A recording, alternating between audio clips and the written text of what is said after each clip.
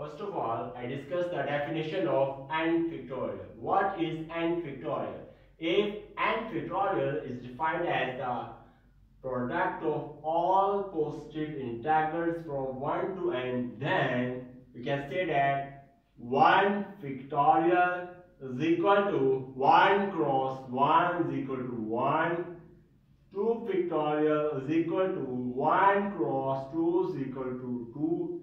3 factorial will be 1 cross 2 cross 3 is equal to 3 2s are 6.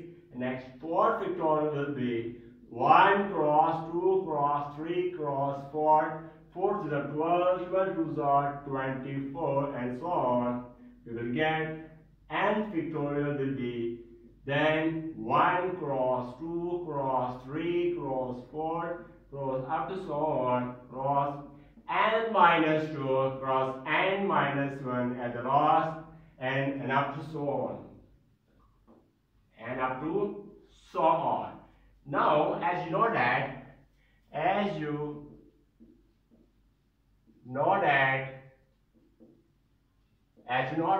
n factorial is equal to n multiplied by n minus 1 factorial. That formula is very easiest. You don't know that n factorial can also be written as n multiplied by n minus 1 factorial. Similarly, we can put here n is equal to 1 because 1 factorial will be 1 and 1 similarly here will be value of minus 1 factorial. That's it. As simply 1 factorial will be as it is.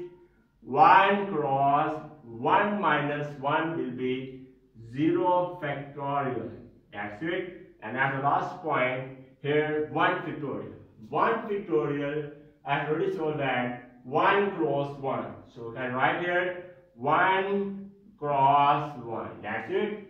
And similarly here will be 1 multiplied by 0 factorial. That's it. That's what we'll be cutting. That will be 1 is equal to 0 factorial. So we have proved that 0 factorial is equal to 1. Very shortcut method. I have solved it in some seconds. Thanks for watching the video. If you like that video, then you must subscribe to my YouTube channel and must press bell icon button for gaining notification of my new lecture. Goodbye.